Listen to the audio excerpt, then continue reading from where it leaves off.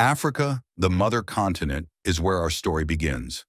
Scientists often call it the cradle of humankind. Through bones weathered by time, footprints preserved in ancient stone, and the landscapes that still echo with life, Africa holds the earliest chapters of human history. It is here that we find our beginnings, in species like Australopithecus afarensis. Australopithecus was not human as we imagine today. They were small, rarely taller than 4 feet, light on their feet, and with brains about a third the size of our own.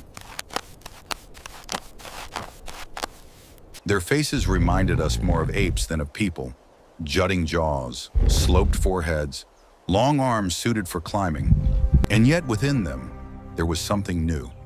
Something that would set the stage for everything to come. Unlike their ape relatives, Australopithecus spent less time among the branches of trees and more time upon the ground. They were pioneers of a new lifestyle, one filled with both risk and possibility. The savannas of Africa were harsh. Predators roamed freely, big cats lurking in the grass, hyenas and wild dogs scavenging at night, crocodiles waiting at waterholes.